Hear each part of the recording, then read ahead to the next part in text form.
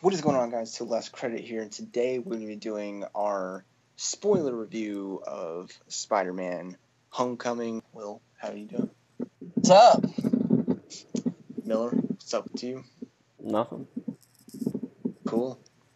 Spider-Man Homecoming. I'm more interested to hear Will's thoughts, so I'm gonna go to him first. Will, what were your overall thoughts on Spider-Man Homecoming? It was good. And for our listeners, holy shit. If you guys are hearing nuclear war in the background, that's fireworks going off right outside. So On July the 8th. Yeah, I think they're over now. It was good. I liked it. I think that it's being incredibly overhyped, which is kind of like just par from the course. Everything nowadays, it seems like it either has to be the best movie ever or the worst movie ever. Like, people have lost all concept of degrees, and that's kind of annoying. It's definitely not the best MCU movie. It's not even the best solo MCU movie. That still belongs to Captain America: The Winter Soldier. I'm kind of torn as to whether or not I think it's the best Spider-Man movie ever. Spider-Man is something, and this is something that Marvel doesn't seem to understand, is that not every movie can be quippy and and jokey, but Spider-Man definitely can. And that was definitely the Marvel formula fits Spider-Man really well, and it felt very natural here, just like it did with Ant-Man. And I really like Tom Holland. I do think Tom Holland might be the best Spider-Man we've had yet. I do. I will say that's I'm leaning towards that possibility. And I think Spider-Man, as far as the actors has gotten better every recast. I loved Tobey Maguire's movies, but I was never sold on him as Spider-Man. And then I didn't really care much for the Amazing movies, but I loved Andrew Garfield. And I think this fits because we've got a good Spider-Man in a good Spider-Man movie. So there's that. I loved it. This is probably my favorite MCU movie. I will say, Miller, as long as you're comfortable being incorrect, I'll be comfortable with that. I can say the same thing about you. Okay. This felt like a reboot, but it didn't feel like they were changing stuff just for the sake of changing stuff. The changes felt natural. The cast really worked together. Tom Holland, I don't know if he's the best Spider-Man, but he or Maguire is definitely the best for me. Michael Keaton, one of the best MCU villains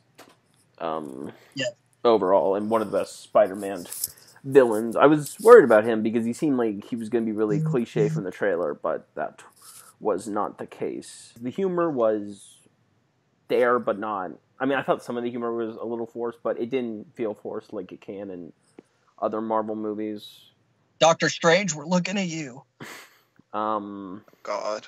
Well, I really liked it. I didn't love it like Darren Miller did, but Darren's not here. But yeah, he loved it. I didn't love it, but I really liked it. I have a lot of problems in it. I have a lot of problems with it that I'll get into in a minute. But the humor is great. It's one of the funniest MCU movies. And the humor works for the most part. It never really feels forced, even if the jokes aren't that funny. Tom Holland's great as Spider-Man. He's not my favorite Spider-Man. Maguire is still my favorite Spider-Man. The action is a lot of fun. The movie is so much fun.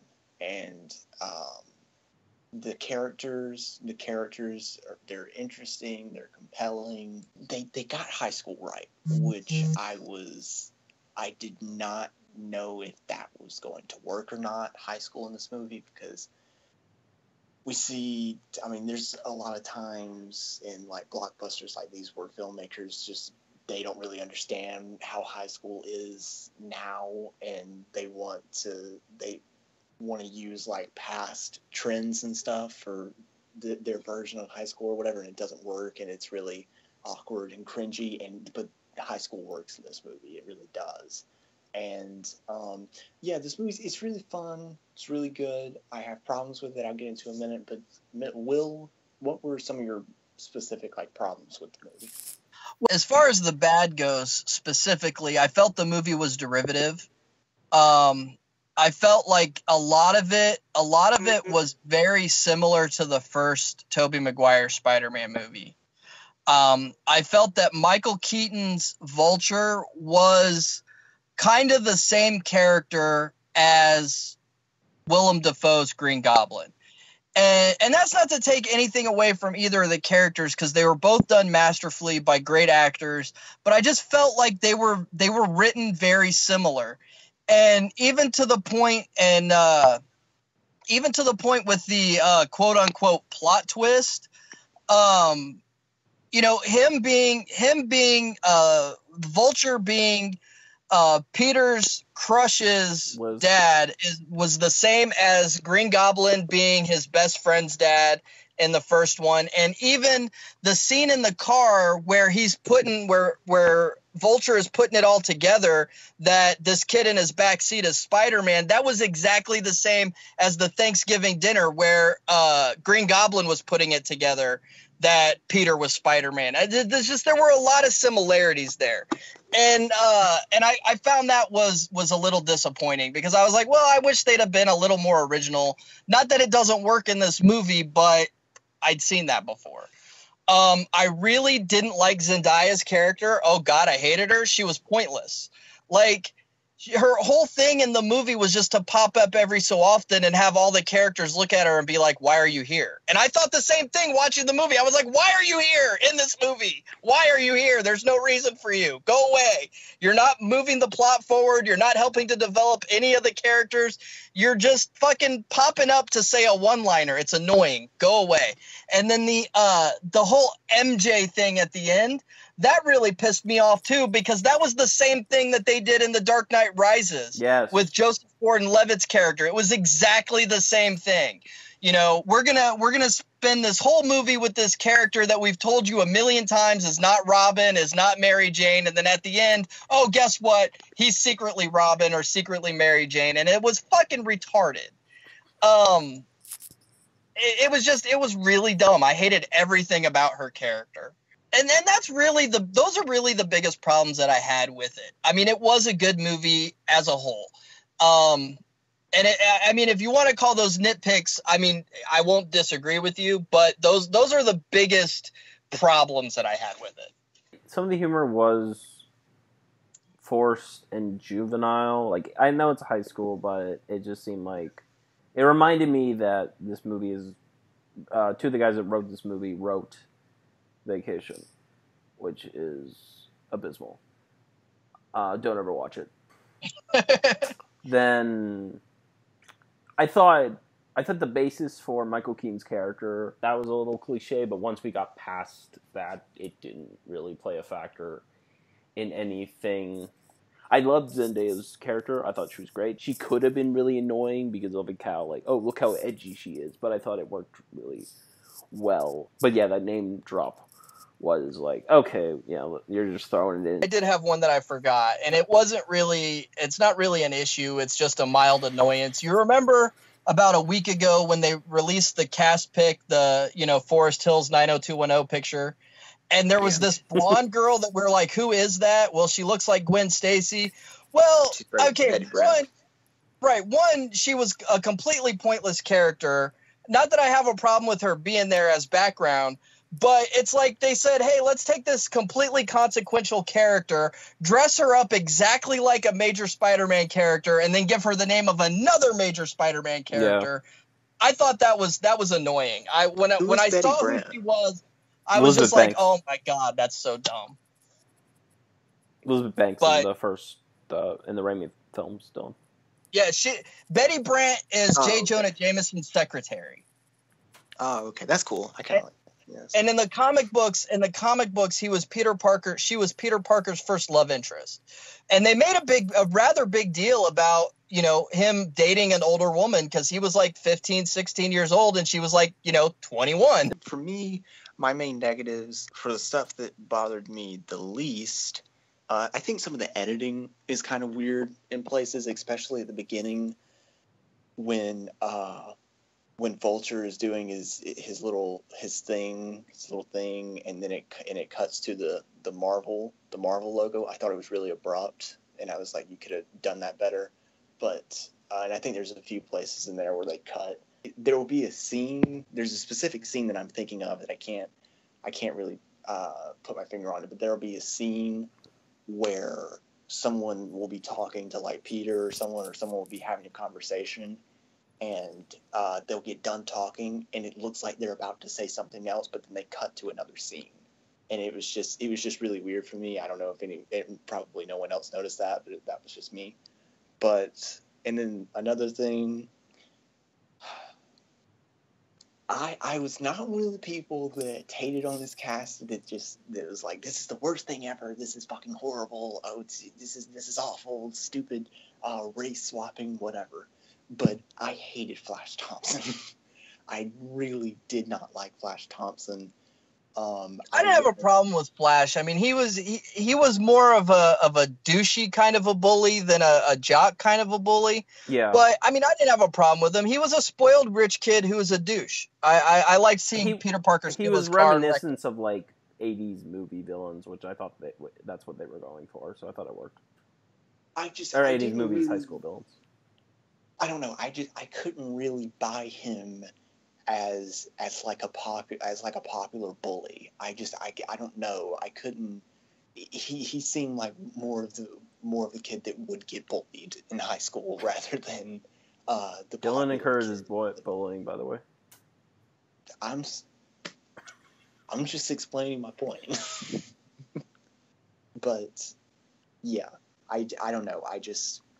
It was just weird, and Again, I was not one of those people that thought this was awful casting. I thought it was great casting. I couldn't wait to see him. And the score, I hated the score.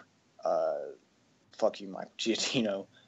He just reuses the same fucking song over and over again in the movie, and I hated it. I was just like, this is bad. This is not good. And then I think the CGI is bad in places. I think there's some shots where you can really tell that the suit is CGI, and it's kind of weird. And then the main thing, I said this on Twitter. I said that Spider-Man: Homecoming does what is possibly the dumbest thing I have seen in a comic book movie this year, and that is Dylan, you're forgetting about X-24. Shut the fuck up. Michelle them calling her MJ, whatever, whoever she is. I hated the MJ thing. I thought that was so forced. It was so stupid. It did not have to happen, and I hated it. And it's just like she's not. It's like she's not MJ, but she is MJ. Like she's not Mary Jane, but she's MJ. She's like their version of it. Yeah, Mary Jane or whatever. I like Michelle being her own character. She doesn't have to be someone. She can just be her own character. And I actually liked Michelle, unlike Will, who hated her. I actually liked her. And then that Mary Jane thing or MJ thing just pissed me off. Will, what did you think of the new suit at the end? I loved it. I wanted to see Peter put it on. I wanted to see him put it on and go out and fucking have a press conference. And because here's the thing, all right, I get what they were trying to do with that. They were trying to give Peter an arc where through the whole movie, all he wants is to be an Avenger. And then he realizes that he can do more good in the community than as an Avenger. But that's all going to be thrown away when we see Spider-Man as an Avenger in Infinity War. Well, that's different. So, but it's not though, because like they're gonna have. He's a superpowered character that helps to help out with the character taking over the world. Yeah, it's different. I mean, it depends on how they do it, but I just felt like it's something that is going to end up being wasted. It's going to be a character development that's going to end up being wasted. But I liked that suit. I really did. I thought like when they unveiled it my wife looked over at me because I had said out loud, I was like, holy shit. Because, I mean, it's just really fucking cool. I loved it. I wanted to see him put it on. Now, Miller, I know you have different thoughts on the suit. What did you think? It looked plasticky. It didn't look that great, but it would probably look better on him, which we didn't see that obviously. So I mean, he'll probably wear it in Infinity War at some point. So we'll see then. Were you surprised, Will, by Pepper showing up at the end? I was. She got fourth billing because she demanded it. Really? For like a 3-second cameo? Gwyneth Paltrow, man. But I mean, I kind of was, because I thought that after Iron Man 3, I honestly felt like she was done with these movies, and with the way they kind of wrote her off in Civil War, I didn't think she would be back. But I mean, I was glad to see her. I really love how those two characters play off of each other. Yeah. I really liked seeing her again too. What about the reveal at the end that I guess Scorpion is going to be the villain of Homecoming 2 or whatever it'll be titled? That's another thing that I still feel like Sony is trying to like backdoor their Sinister Six movie. Because Sony has nothing to like. They would not. Marvel would not be letting them do that though. I don't know. I don't know. But that's the vibe that I got with them introducing this character, this Scorpion character, who you saw for 3 seconds on the Staten Island ferry, and then you see him in that post-credit scene. To be honest, I would have liked to have seen in that post-credit scene, instead of the Scorpion, I would have liked to have seen that be the Kingpin, because even if they never do anything with Kingpin in a Spider-Man movie, it would have been a nice nod to the fans, because Kingpin was originally a Spider-Man villain. It was Frank Miller that went to Marvel and said, hey, can I steal Kingpin from Spider-Man and give him to Daredevil? So he was originally a Spider-Man villain, and he was a major character in the Spider-Man animated series in the 90s. So I thought that Kingpin would have been a better guy for him to run into in prison. I mean, yeah. Well, if you put Kingpin in the after credits scene, that just raises a whole lot of questions that they don't want to address. And it also like unofficially, I guess, ties in the Netflix stuff to the movie stuff, which they don't again, do that. I mean, continuity, I guess, is kind of iffy on that. Because, I mean, Joss Whedon has said, as far as he's concerned, Phil Coulson is dead in the movies. And I mean, it's like the movies have to, or the TV shows have to take their cues from the movies, but the movies don't really have to take their cues from the shows. So, but I mean, I don't know. I really would have liked to have seen that. As soon as I saw that scene, I was like, that should have been Kingpin. But I mean, that's just me. That would have been crazy. I mean, yeah, I would have preferred Kingpin, but I wasn't thinking it was going to be Kingpin, because I know that's not going to happen. I mean, Kingpin, that would have been fucking amazing, but it's like, I also kind of don't, I want to see Kingpin in one of the movies, but I don't want to see him as a main villain for a Spider-Man movie, because it'll be the same thing as Daredevil Season 1. So, I mean, not really, just because, I mean, Spider-Man and Daredevil are completely different characters. No, but I mean, you're right. I don't necessarily need to see Kingpin as the villain in a Spider-Man movie. That for me would have been one instance where that would have been fan service done well, as opposed to fan service done badly. But you can't just put Kingpin in the movie and then fans aren't going to be like, these fans are just going to be like, I want to see him in the movie now. Or another movie. Yeah. But I do think, though, Michael Mando as Scorpion, that's fucking perfect. That's great. Yeah, that's good casting. He's not Carnage, surprisingly enough. What did you guys think about the Iron Man stuff that was put in his suit? I mean, he's got his own Jarvis now. First of all, Karen is better than Jarvis. I'm going to say that. Yeah, Karen was great. all the onboard computers and stuff. I mean, I get it. Tony Stark built that suit, so he would have put a bunch of Iron Man tech in it. Mm-hmm. But also at the same time, that's not Spider-Man. That's Iron Man. I get that, but I also think it worked in its own right. I thought it was fine. I did really like that Peter was getting his ass kicked every time he turned around. I liked that. Yeah.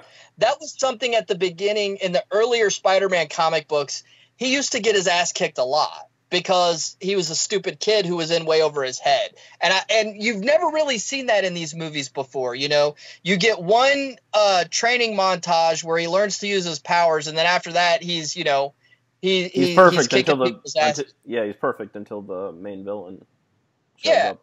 And I liked that he was getting his ass kicked all the time. I liked that he botched the bank robbery with the Avengers.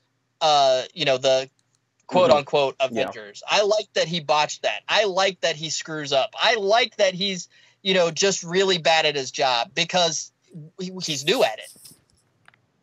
Yeah, this is like a movie that's because it has a lot, and this is credit to how John Watts handled it and how it's written. It has a lot going on, but they make it feel simplistic, but not like underwhelming at the same time. The good thing about this movie, there's not end of the world stakes or anything. Yeah, but I think John Watts was still able to make it feel very grand.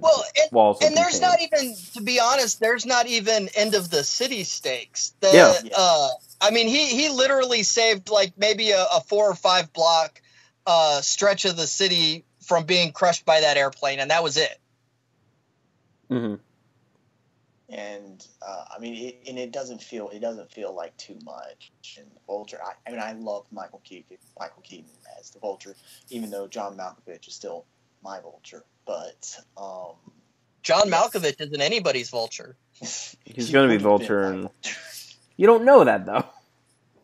He would have been. It's perfect, man. But Michael Keaton is great as Vulture, and I think he's either the third or the second best MCU villain. I go back and forth whether he's better. I like them more than I say Loki, and I might be forgetting some people, but I say Loki and Vulture. Are we counting the Netflix stuff as MCU for this best villain thing? Sure. Because if we're counting that, then Kingpin is definitely the best MCU villain. I like them better than Kingpin. But I did like Michael Keaton, and he's one of the few villains in the MCU that actually you get his motivation. He's not trying to take over the world. He's not trying to, do any of that nonsense. He had his livelihood taken away from him, so he found a new livelihood. And that was, selling extraterrestrial guns to criminals. But it was a very identifiable thing, and it was kind of, he's not really a sympathetic villain because he really is a son of a bitch. And I think that's what really makes the character good was Michael Keaton pulled that off. Like when he turns to Peter and he says, if you get in my way again, I will kill you and everyone that you love. Like that is a chilling fucking statement. And he said it very matter-of-factly without any emotion at all. Yeah. I mean, that was just haunting. And he was definitely, I think, the most sinister MCU villain. But I like that they gave him some motivation that actually kind of makes some sense. Because Loki his motivation doesn't make any sense to me. None of these, except maybe Baron Zemo is the only one that actually had a motivation that you can actually understand and identify. Zemo is my favorite MCU villain, but I think Vulture's probably my second. I probably like him more than Loki. It's just like Loki, Tom Hiddleston just brings so much charisma to that role that it's like you can't really help but like him. But well, and Tom Hiddleston's great, and it's not his fault that I feel that Loki is lacking as a character. It's because he hasn't been developed right. I think it's my third favorite Spider-Man movie. It's my second. Spider-Man 1 is my favorite. Spider-Man 2 is a Spider-Man movie, and then Spider-Man 2 is obviously second. But and I think it's probably my fourth favorite MCU movie behind behind Iron Man, Captain America, the Winter Soldier, Civil War. But yeah, Great movie. Looking forward to seeing it again. People are complaining that shot of Iron Man flying and Spider-Man I swinging didn't care. together is not in the movie. Like I didn't care either, but it's also like I don't know if it's not the same thing or anything, but people are complaining, oh, there's going to be too much Iron Man in this movie, and then you're complaining when that shot isn't in it. Yeah. Like, okay. Well, I didn't have a problem with the shot not being in it, but I was looking for it because that was a really cool Well, of course, shot. yeah, of course you're looking for it, but I'm like, but yeah, I wasn't like disappointed that it wasn't in there. I was just like, oh, okay, I guess they're. I'm curious they're to see that. where they put it, though. Well, I thought from the trailers, I was expecting it to be after the Staten Island ferry scene, because wasn't it over water? Yeah, but he was getting his suit taken away after that. Well, that's true, but they could have been on their way to the bridge where he takes the suit away. Hey, Peter, you want to take a ride with me? Sure, where are we going? Oh, nowhere. We're going to fire your ass, bitch. Well, do you think that was just a shot simply for the trailer, or that It could have that been, but was it scene seems that got cut? expensive to put in the trailer, but they did cut it, so I'm not sure. I will say I did like the amount of Iron Man in this movie and the function of Iron Man in the movie. Yeah. You know, he didn't take it over, but he did. His shadow was always looming over Peter. And I liked the thing with the first time he saves Peter and chastises him, and he's not even in the suit. Like, he set the suit Yeah, that was perfect. on autopilot to go rescue him. I liked that. And I really, really love Jon Favreau in this movie. Yes. Yeah, I liked it too. I heard a lot of people complaining about him in this movie, but No, fuck them. Those people are retarded, because Jon Favreau is great. He's not just great in this movie. He's great in every movie. He's the highlight of the Daredevil movie. Yeah, Jon Favreau. Oh yeah, he's definitely the best Foggy Nelson. Oh yeah. I'm gonna go write That'd that. be cool. I'm gonna go write that article now. Foggy Nelson's ranked. All both of them. Yeah, all two. That'd be cool if Jon Favreau directed Homecoming 2. I'd kind of be into that. Anyways, thank you guys for watching. If you like this video, make sure you leave a like and tell us your thoughts on Spider-Man Homecoming in the comments. Make sure you subscribe. Check out all our other videos. Check out our website, TillTheLastCredit.com. Follow us on Twitter @TillTheLastCred. And like us on Facebook @TillTheLastCredit, and follow us on Instagram @TillTheLastCredit. Thank you guys for watching. We'll see you guys next time.